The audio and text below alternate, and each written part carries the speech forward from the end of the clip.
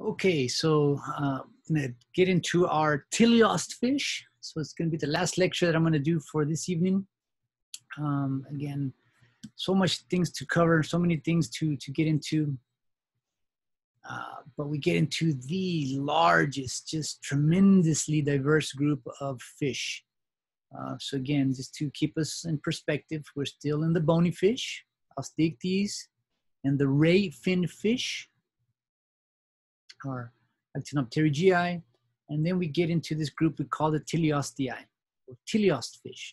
We've heard that term a little bit. There was one question on in the previous exam that dealt with Teleost fish. Well, this is the type of fish they're talking about. So includes most of the living fish, the extant fish. Over 96% of all fish species fall under the category of these Teleost fish. So again, from long skinny fish to tropical fish, oceanic fish, freshwater fish, just such diversity, right? More species than any other vertebrate lineage. So there's about 23,600 species.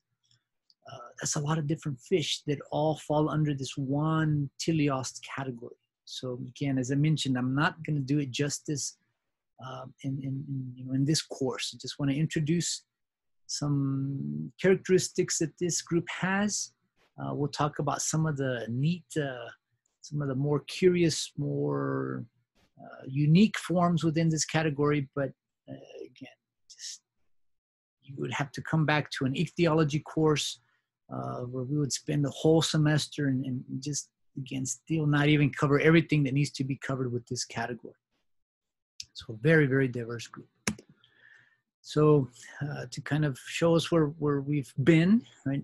We talked about the Bashirs, the Polypterygians, the Gars, sturgeons, paddlefish, and we get into this group now we call the Teleost fish. So Teleost, I'm going to break into these three categories, right? So our eels, the bony tongue fish, seems kind of weird, the osteoglossa fish, and then our Teleost fish, salmon and trout and catfish and goldfish and seahorses and puffers and tuna, all the kind of fish that you're kind of familiar with would be in this category here.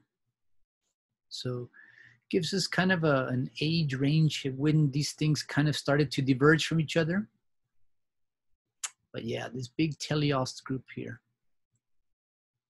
So Teleostii broken into, again, three categories, right? The eels, the bony tongues, and then the Teleost proper, right? That group. So Teleostii, we get into our eels, these very elongated snake-looking type of fish, sort of fused fins all the way around the body. Very soft, thin-skinned, not well-protected scale type of fish. And then the osteoglossomorpha. So that translates to bony tongue. So they have a bone tongue, very different than what you or I would have, right? Or other species of non-osteoglossa fish. Didn't come out too clear here, right? But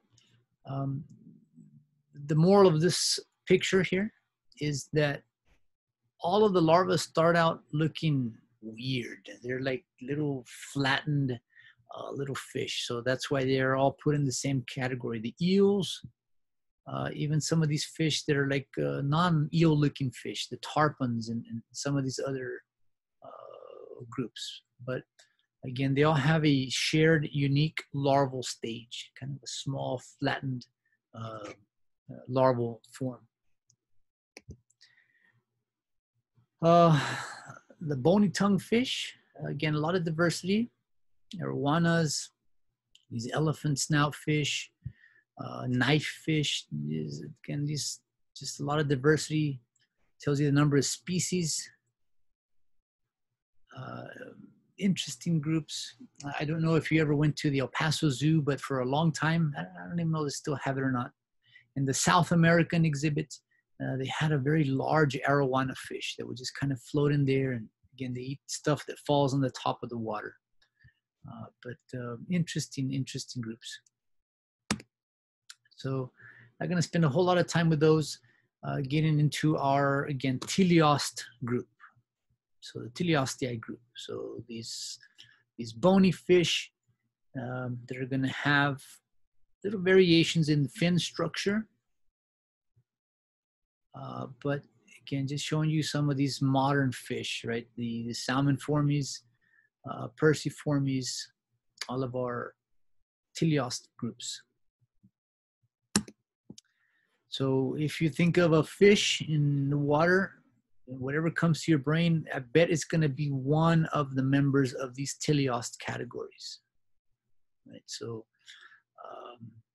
clownfish, salmon, marlins, barracudas, dorado fish, angelfish, remoras. So all of these fall under this category of Teleost fish. Some of my favorites, I like these little beta fish, right? So betas, sea dragons, seahorses, all also fall under this category here. Well, I thought this was funny. I remember it's late in the evening. Maybe you find this funny, maybe not. But again, plenty of fish in the sea. Sadly, many of them look like that. So when we talk about these Teleost fish, they all have a similar sort of anatomy. Again, I'm oversimplifying because there's 23,000 species, right? More than that, but they're all going to have that sensory, sort of that lateral line. Again, that swim bladder.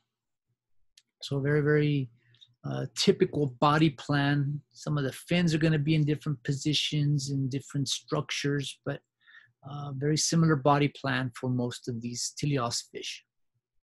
So there's a lateral line.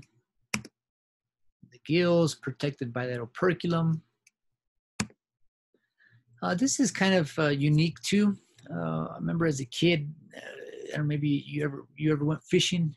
The old people would tell you, "Hey, sit there, be quiet. The fish can hear you, they can see you," right? I never knew if that was true, but the more I learned about these, like, man, maybe that is true, right?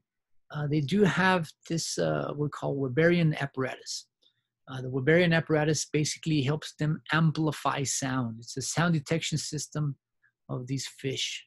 So there's these little coils around the brain that helps them to process the sound. So I'm not going to get into all the physics behind this, but yes, they do have, they don't have the external ears that we're associated or that we normally see in other vertebrates, but yes, they do have a way of processing sound. Yeah, so there's the brain, the Weberian coils here, the ossicles, and they all lead then to these little sensory cells that transmit information, sound information, auditory information to the brain. So yeah, who knew? Well, maybe the old people knew that fish can actually hear. And again, just the diversity, so many unique fish, you know, colors, different shapes. We have the flying fish. These fish can actually generate enough speed, jump out of the water, and actually sail and glide for quite a long distance. So again, so many different unique types of fish here. It gets weirder, right? I don't know if you're fans of the marlins, the swordfish. These guys are super fast. These are the speed racers of the fish world. Right? So we talk about mako sharks that go about 40 miles an hour. Well, those are slow pokes compared to these. These almost go twice as fast. Imagine an 80 mile an hour fish in the ocean. It's just, again, tremendously fast, sort of agile, just awesome fish. I'll try to show you a nice video link on their hunting strategy. We have fish that basically start dorsolaterally here, and they kind of start to shift throughout their life and lay flat ventrolaterally on the on the ground, right? And wouldn't make sense to have one eye staring into the soil the whole time. So that eye literally migrates to the other side of the body. It's strange. These flounders and halibut fish, they're just weird ground flat, flat ground dwelling fish that have modified their existence for this 100%. So instead of their mouth opening this way, their mouth opens this way because they started as an upright vertical animal that has now gone lateral like that, horizontal. I'll show you a video on those as well. And then one of my favorite little fish, the archer fish, right? So again, they shoot little streams of water to knock their prey off of twigs and branches, and just neat little animals too. So just showing you a little bit of a diversity that is this huge, big category of these teleost fish. So let me pause this here. I'll get into the reproduction. That's a whole other discussion. It's late and tired, so we'll call it a day here. And we'll continue on with some more lectures throughout tomorrow and the rest of the week here, right? So with that, you'll have a great one, and I'll be seeing you on future lectures, yeah?